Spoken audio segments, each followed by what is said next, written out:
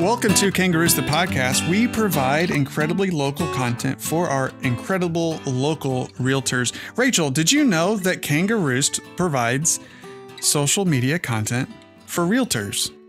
I was aware, but I'm glad that everyone is now. Everyone is now aware. Welcome to the podcast, Rachel. What is our question of the day? Which type of food brings more comfort, sweet or savory? This is a good question. I don't think I have a sweet tooth. I think I tend to lean toward the savory. I get to pick my birthday meal and I just say I want meat. I don't really care what it is as long as it is meat. But my wife would beg to differ that I've got a pretty big sweet tooth. I consistently eat candy. I love hot tamales and Sour Patch Kids and Haribo gummy bears and ice cream. And where do cinnamon rolls fall? Maybe that's the question, because they are both sweet and savory. Does that count? What's your favorite comfort food? I don't know. I asked the question. I'm sitting here trying to think. Are we defining comfort food as maybe how we're defining it would help? Is it like stress, the food we run to in times of stress, or just the thing that we like to eat the most? Because those are different. That's fair. Usually whenever I'm eating my feelings, it's cinnamon rolls and pastries for sure. Okay. Donuts. Stress, I think for me would be savory then. And it's like chips and queso. Oh, that's just Thursday. Yeah. You could never go wrong, but that's the food I want when I don't really want ice cream when I'm stressed. I want chips. What is our 1-minute marketing term?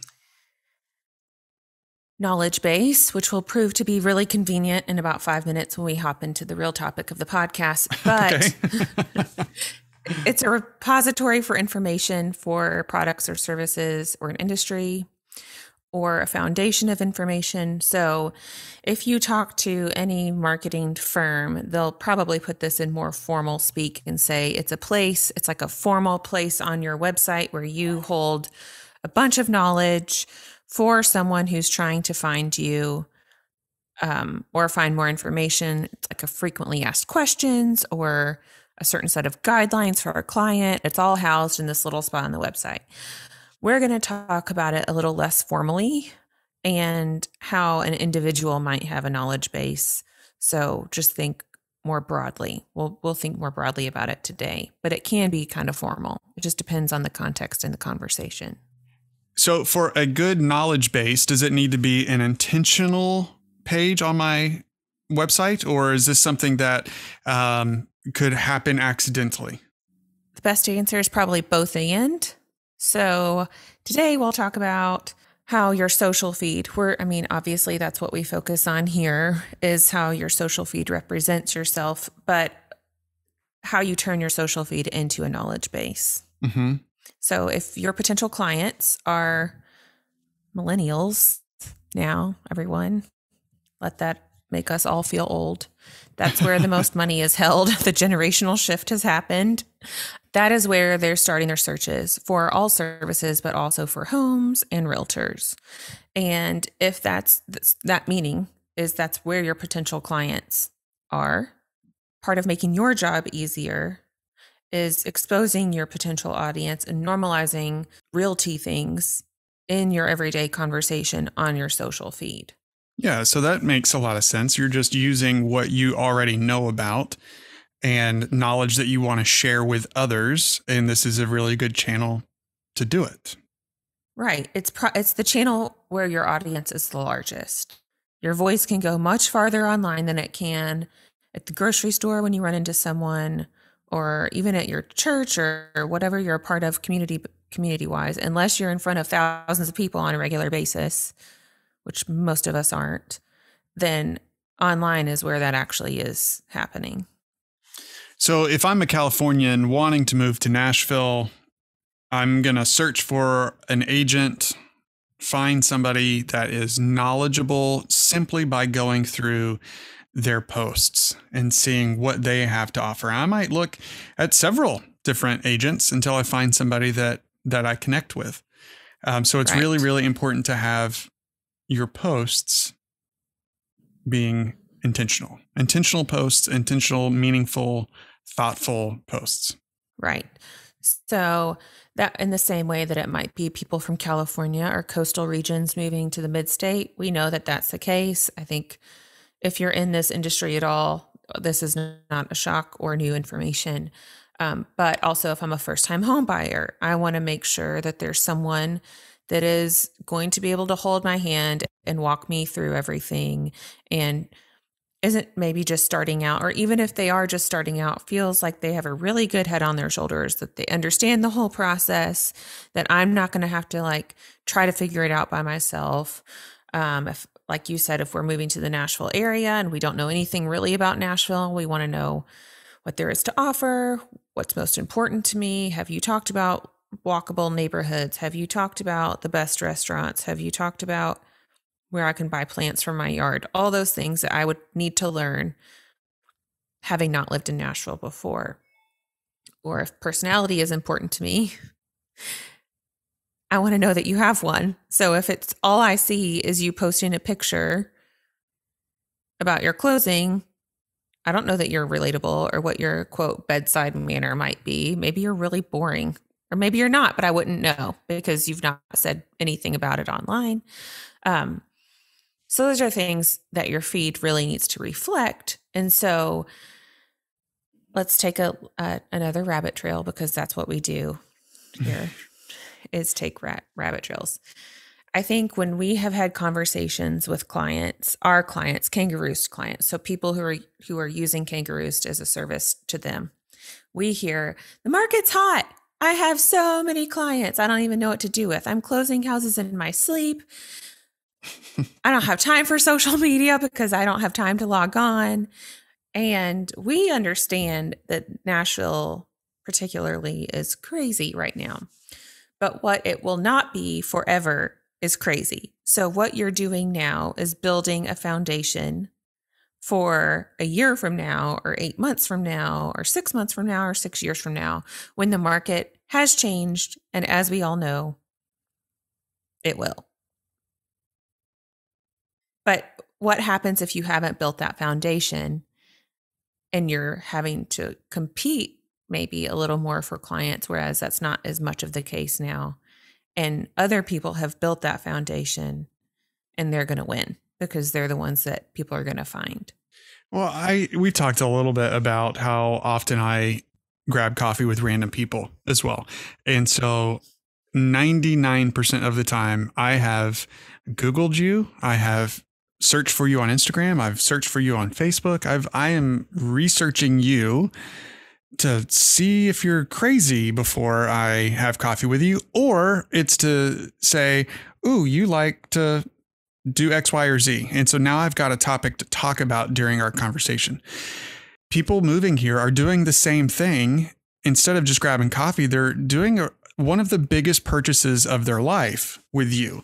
And so they want to find somebody that is knowledgeable, but also one that they can connect with. And so you need to, in your posts, show off that you know the area, that you know Nashville, that you know all the right things, but also that you're a human.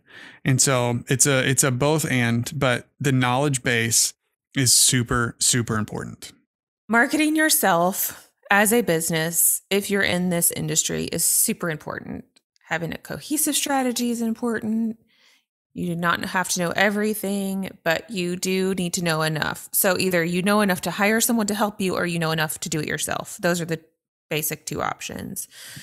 So I joke and say, like, make this part of your continued education. And no one loves doing that, but we got to do it. People who are successful usually are the ones that continue to educate themselves, right? In any field, whether it be medical or this or anything else. That being said, I think the phrase that comes to mind is content diversity. So a good strategy employs content diversity, which means you have a wide knowledge base. You know lots and lots of things. Why would you not tell people all the things you know in order to make their lives better? It's not that you're saying, I'm a know-it-all and look at me and how great I am. It's the posture of, I know all this and I want you to know it because it'll be helpful to you. That's right. So it's more than just here's a new house and here's a closing and here's a new house and here's a closing. It's you are more than just that. You have unique personality traits that are specific to you. And so how do you let those shine? How do you amplify those things? You've got hobbies, you geek out on certain things like nobody else. And so those are the things that are going to separate you from everybody else. Andrew, when you do your little searches on people before your coffee dates, if they have not posted in a year, what does that say to you? It means I got to dig a little bit deeper. So then am I going to other places, or man, I'm walking into this blind? Usually people have emailed me and said, so-and-so told me to email you. And so I've got at least that. And so then I'll have to do more research and say, how do you know so-and-so?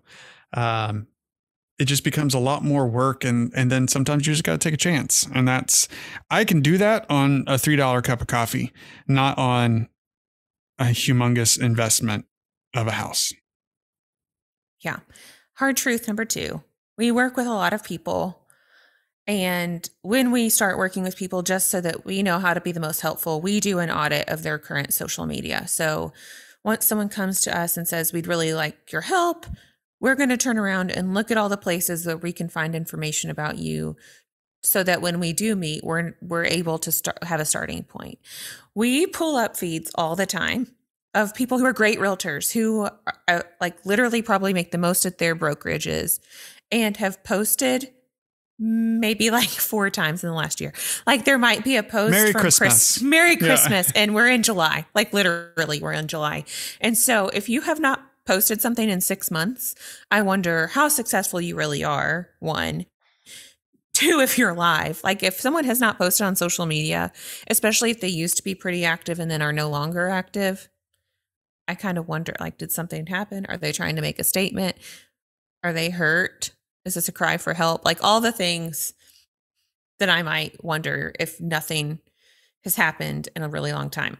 So it's one thing for the people who know you and they're like, oh, they've just been super busy the last 6 months and they've had surgery, or they just had a new kid, or they bought a new house and they're moving, all those things. But for the people who don't know you, I'm probably going to keep looking. And if I find another realtor who seems to offer pretty much the same thing, but posts every week, they seem to be more active. Perception's reality. Might not be fair, but that's kind of the case. One thing that strikes me whenever I see somebody that is super active on social versus somebody that's not is I feel like I can get a hold of them. So I may not know their email address, but if I can reach out to them through DMs and I know that they're posting at least once a week, that they're going to check that DM. Now, if you haven't posted anything since Christmas, man, I'm just kind of shooting in the dark too, of I hope this gets to them. I don't have an email. This is the only way to reach them. And that's not your best foot forward if you're trying to be in the sales industry. So if somebody wants easy access to you, DMs is a great option, but man, if you're not active in it, then that's a wasted space. It's a wasted space, and it's a potentially harmful space, because That's right. If you have an account, and most people do, whether or not they're active or not is a whole other thing. But if that's the way that I'm finding you and I reach out to you via DM and I don't get a response pretty within 48 hours, I would say, then I have zero confidence or very low confidence that if I reach out via phone, text, email, that you're going to respond to me. So if you are going to have a presence on social, you have to commit to being active and present on social, not just this thing you have to check a box. Well, and not even if you are wanting to be on social, it's you should be on social and you should be active. If you want to do this thing, if you want to do realty, this is where you got to be. Yeah. And I think that's a shift that's even happened, especially since COVID, which is the bad word that we don't like to all talk about. But think about what happened in that era of time is people were doing everything online. So personal story, we sold our house and bought our house in spring of 2020.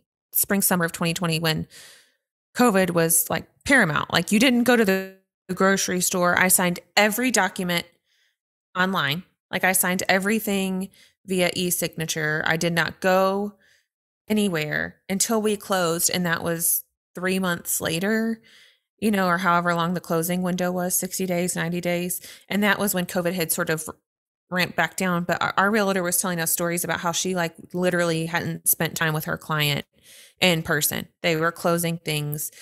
I mean, the way that we showed our house was like people had to wear booties and use hand sanitizer and like have masks on. And it was all these signs that were all over my house that said like, please don't touch handles. It was very different.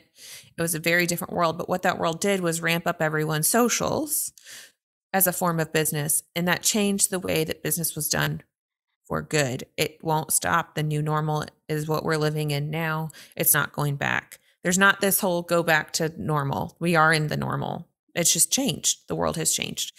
So the point is that you need to post frequently. And back to the point you were making at the beginning is don't just post the same thing over and over. It's great that you're closing houses. It's great that you're listing houses. Those are things you should talk about, but you should talk about all the other things you know too. I want to know the trends on mortgage rates. That's really helpful as a potential buyer. If I'm on the fence of listing my house, then you posting, hey, mortgage rates are ticking up and they're probably not going back down. I'm watching these trend lines. I'm reading everything coming out of the Fed. They're probably not going down. So if you want to secure a mortgage rate under 6%, you need to do it this summer and not wait till this fall, because all signs point to it slowly, rising this year. And that's huge if you're buying a house, especially in this area when it's really hard to get anything for under $500,000. And I laugh, but we all know that that's the case. The average cost in Nashville is rising pretty crazily, honestly. But I was trying to think of a nice word for all those who live here and have for a while. It's just insane, but maybe not if you're not from here.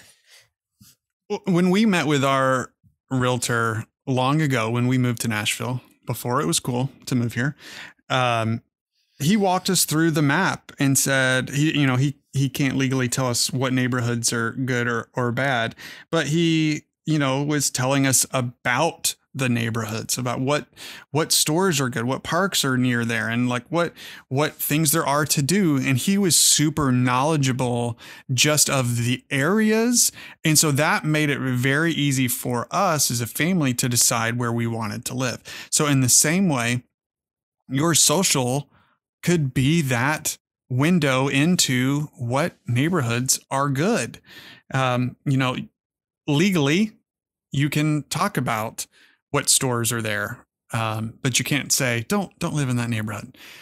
So instead of sitting across the table at a coffee shop with a old folded paper map that he gave us, now you've got a digital way to show off a lot about Nashville. That's right. While we're talking about content diversity here, it's not only just the types of content you post in relation to the format. So it's not just posting pictures.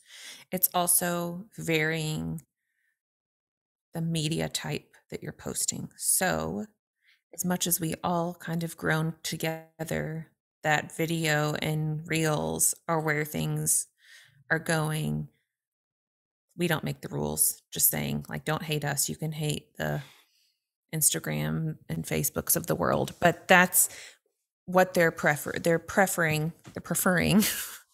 They're rewarding is the right word I'm looking for. They are rewarding video formats. So it's time to learn to do reels. People are going to meet you eventually. You don't even have to like really be seen in the reel if that makes you so uncomfortable, but you can add listing pictures and make a reel of your new listing, or make a reel of all the closings that you've had at the end of the year, or sync any kind of photos to music and call it a reel and throw some text on there. Instagram makes it pretty easy to do that. You've done harder things. We all have. We might not like it, but usually it's like the rule about, or the saying, I guess, about, it takes you 4 years to do something you've been avoiding, then it only takes you 10 minutes to do and you feel so much better. same concept applies. So all this to say, this is a hard truths episode. We're usually a lot more fun, but we're we're giving it to you straight today. This one was fun. This one is us being loving by telling you the hard truths. If you want people to know how great you are and how much you really do have to offer in the way of help to them and how you can serve them really well, you have to put it out there. Yeah. And people don't just know. They're not just going to know that you're this great. I mean, does that happen on occasion because someone has referred you? Sure. But that is really, by and large, not the way that things have shifted. So. Good word. So if you still have questions, please reach out to us. Andrew at kangaroost.com, Rachel at kangaroost.com. Let's wrap it up with our local question. Which is, where is the best place in the Nashville area to get a steak dinner? Oh, man. Okay. And this is like not a budget steak dinner. We're just going to talk about the best steak dinner. Okay.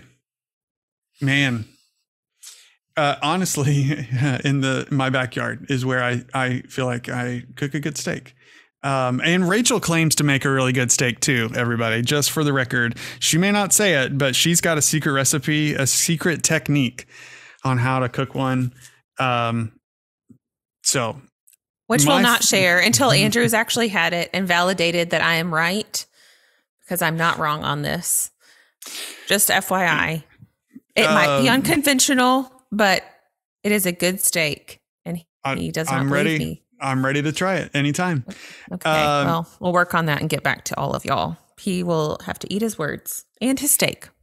Amen. I think the standards of Cane Prime or bourbon steak, oak, those are pretty good, pretty good steaks. I think you go to any of those for more of the ambiance or to, check it off your list. But the best steak that I've had is at Bastion.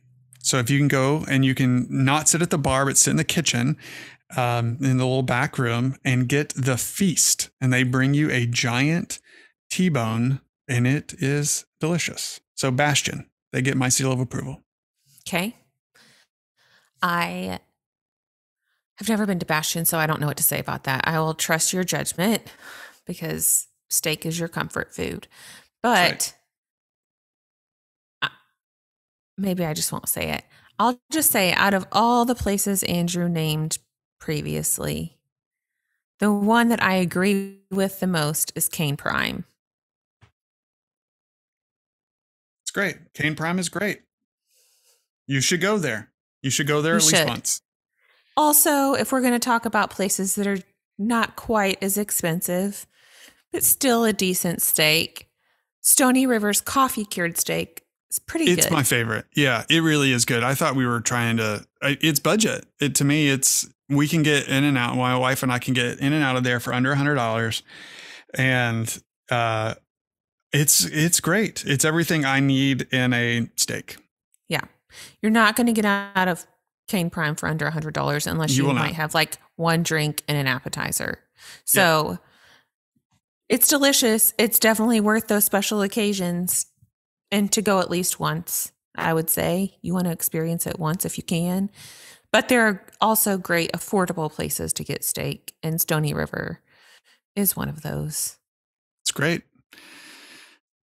Espresso rubbed filet with a wedge salad. Done. Wedge salad. That might be another comfort food of mine. It's delicious. Yeah. Makes me hungry. Would you please rate and review us? It helps us immensely for other people to find us. So if you are enjoying the content we are giving out, please give us 5 stars. And then also, if you're a realtor and you need some help, sign up for Kangaroost. $65 a month. We send you a month's worth of content to push out into your own socials. And we'd love to help you be successful. Please reach out if you've got any questions. Andrew at Kangaroost, Rachel at kangaroost.com. All right. We'll see y'all next week.